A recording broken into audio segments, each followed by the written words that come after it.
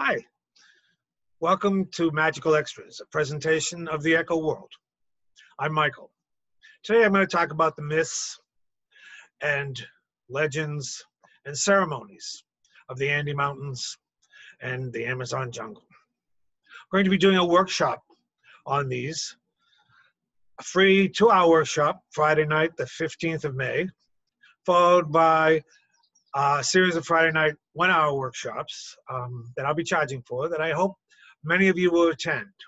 In these workshops, I'll be explaining what ceremony is, how it's done in much of Latin America, South America, and exploring different gods and goddesses. First, I want to stop and tell you that the May Echo World is out.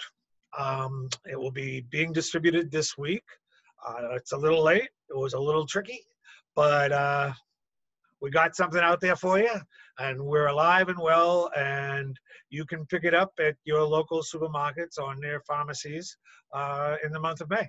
And as we return to normal, it'll be in more and more outlets. I also want to say that there's a wonderful article explaining what we went through by my wonderful wife, Sophia, called Welcome to Ragnarok. And I wrote a sweet little editorial about cats and dogs. And our cat, Inti, has kept us sane during these trying times. And we want to run a contest. Not a contest, but a way to honor them. We're going to print a couple of pages of pictures of your pets. If you send them in, to email them to the magical, no, not the Magical Extras, to the Echo News Publishers at gmail.com. And those that we can't put in the magazine, we'll put on the Echo World Facebook page.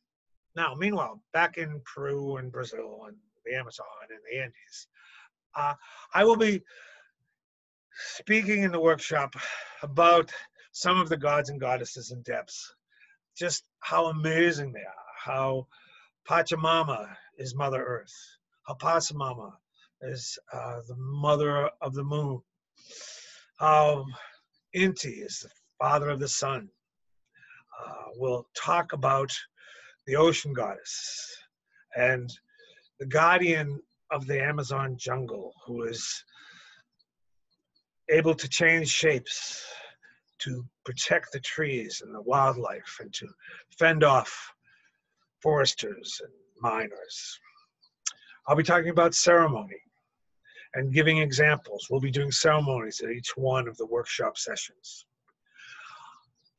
If you can't attend the first 2-hour one on Friday, the May 15th, I'll be recording it and posting it here on the Echo World YouTube channel. The other ones, you'll have to pay for. I'd like to lead you on an experimental ceremony. There's, in my book, The Secrets of the Ancient Incas. Yeah, looks better there. And in my book, The Secrets of the Amazon Shamans, I have spoken about many of the gods and goddesses. One of my favorites, if I can find him, is the cornboro god. Also, I love Mero, the mother of the Pumas. The cornboro god is Cerro de Maize. You can invoke any energy, any entity, any god or goddesses. You can bring them in to enhance your lives, to expand your consciousness, to help you get through certain tasks. I've brought them in often over recent months, looking for grounding, expanded vision. I'd like to lead you in a small meditation on Curor de Maize, the cornboro god. He's an odd god because the Inca would pray to him when they had diseases or insect infestation in their corn crop, maize corn. he could be brought in to help them get into small places unseen and do simple tasks. I like to do ceremony on many levels in many ways. One way is to just sit and breathe deep. You can choose to do this with me, or you can go someplace else, or you can just listen. If you breathe deep and think of a small worm or a caterpillar-like being that burrows into the corn. He's not seen to be a beneficent being unless you invoke him and ask him for his help. Think of yourself communicating with this caterpillar like corn burrow, chero de maíz.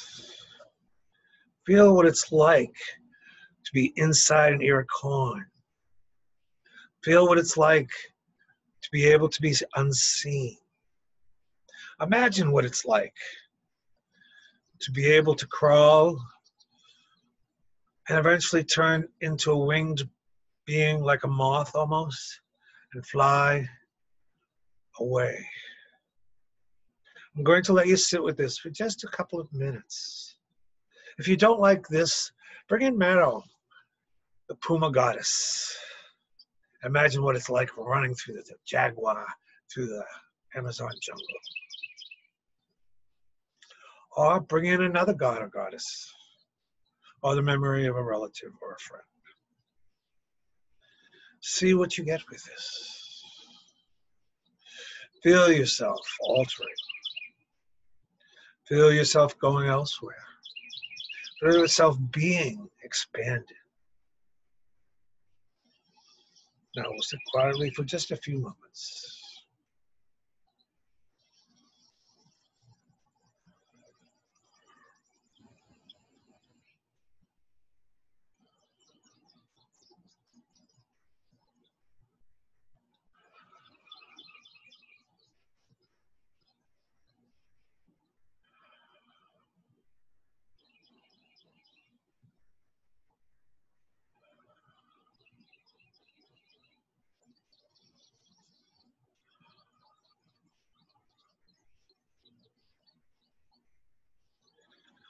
This is an exercise you can do anytime.